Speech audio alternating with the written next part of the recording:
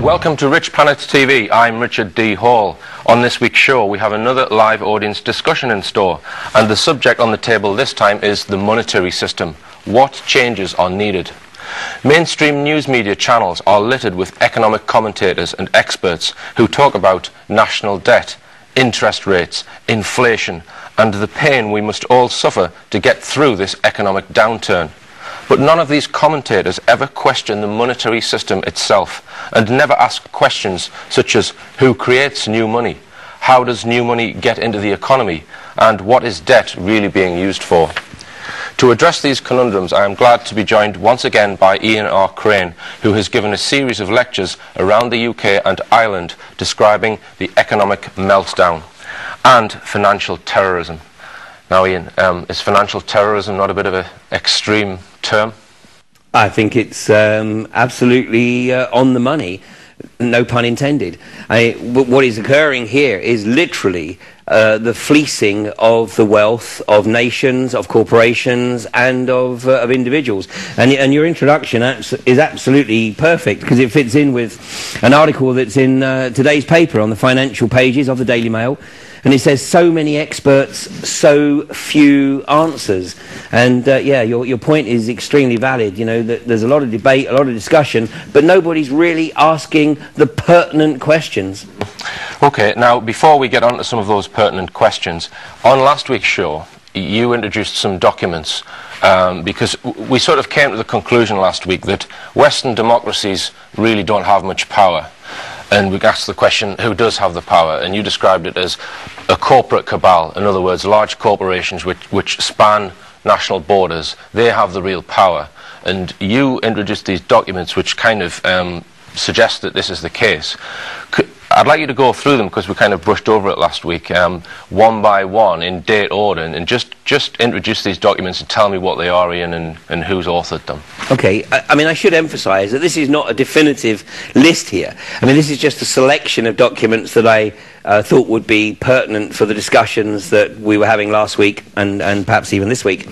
And so I selected 4 because I think that these 4 are very readable, and they're also readily available, so people can access them and browse them at their leisure. This is the first document. It's called the Report from Iron Mountain. The full title is the Report from Iron Mountain on the Possibility and Desirability of Peace.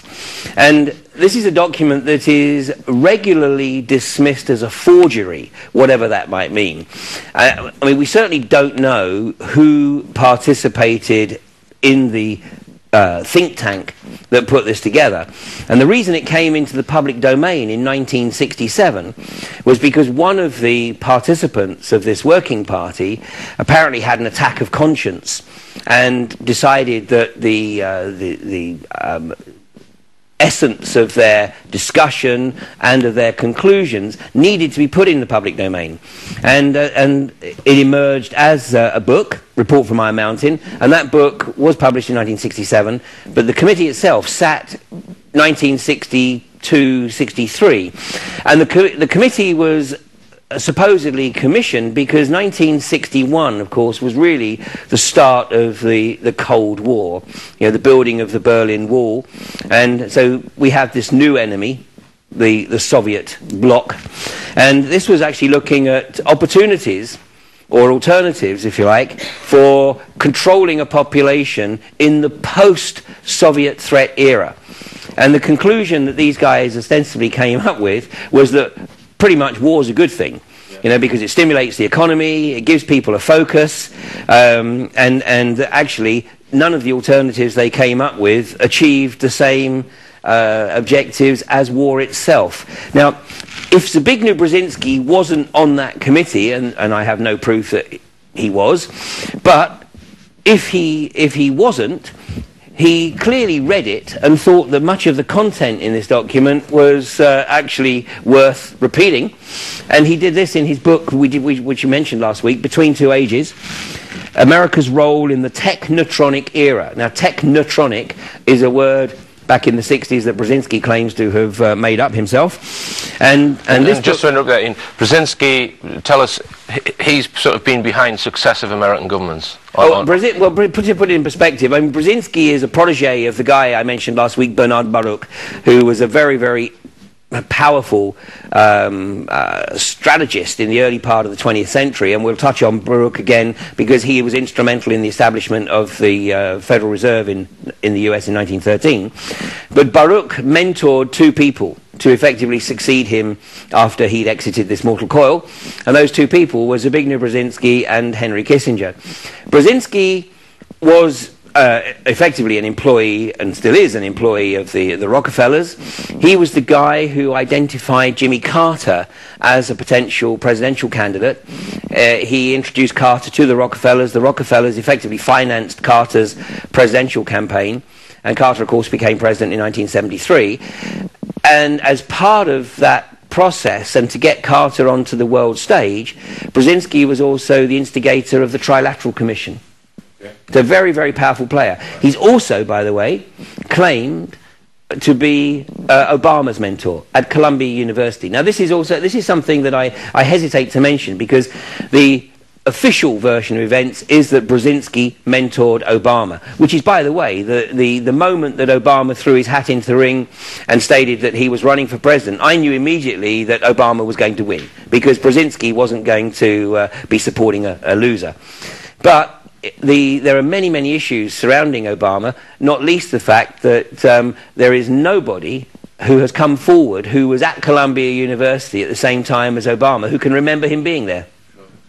So what are the, I mean, people can get a hold of that book? Absolutely. Go to probably the second-hand book sites like alibri.co.uk or abebooks.co.uk, and use their search engine to find this book. This book is actually changing hands for like £200 plus, because people are beginning to realise that this is pretty much the blueprint, written in 1969, published in 1970, for everything that's occurring right now in terms of the technotronic control grid. So the next one we've got there, is that the PNAC document? Well, it is the PNAC document, but the link again is our good friend Brzezinski. Because in the 1990s, Clinton didn't really like Brzezinski. So Brzezinski, who was created effectively to be the Democrat version of Kissinger. Right. So it's Kissinger that holds fort when Republicans in the White House, and traditionally it's been Brzezinski when Democrats in the White House. But Clinton didn't really like Brzezinski too much, so Brzezinski was forced back into academia, and he wrote a number of books through the early 1990s. But the seminal book is this book, The Grand Chessboard, where in 1997, Brzezinski is actually making the observation that 6 years after the fall of the Berlin Wall and the demise of the Soviet Empire, the US is missing the opportunity to establish itself as the dominant superpower on the planet. And in fact, he comes up with the term superpower. So, and in this document, he says that the reality is that even if an American government did now decide that it wanted to establish itself as the dominant player, the American people don't have the stomach to support such an aggressive agenda. And so he makes the observation in here, and he says that actually the only way in which the American people will support this agenda is if there is some external threat. And he makes the observation that he says that this external threat may have to be created. So that's in 1997. That's in 1997. Then the Republicans get elected, and then we get 9/11. A year later, there was a document written by the PNAC group, which included the likes of Cheney and Rumsfeld, to Bill Clinton, effectively telling him that he actually needed to get in and topple Saddam and take control of Iraqi oil resources. But Clinton didn't act on it. But then that same group, not including Brzezinski, but the Rumsfelds and the Cheneys and a number of other extreme neocons who followed the Straussian philosophy of neoconservatism, and they produced this document, which was published in September of 2000, Rebuilding America's Defenses: Strategy, Forces and Resources for a New Century. And this is effectively getting into the detail of what Brzezinski was proposing in broad brush, 3 years previously in 1997. And in this document is the infamous phrase, it's on page 51, I know this. And on page 51, here's the phrase, it says, "Further, the process of transformation," which is effectively America becoming the dominant player on the planet, "even if it brings revolutionary change, is likely to be a long one, absent some catastrophic and catalyzing event like a new Pearl Harbor." Now, this document could be dismissed as the work of political fantasists, but then when you turn to the back and you see the list of people that put their names to this document, 10 of the 27 people who have their names in this document went straight into George W. Bush's government in January of 2001. And of course, on September the 11th, 2001, they got their new Pearl Harbor.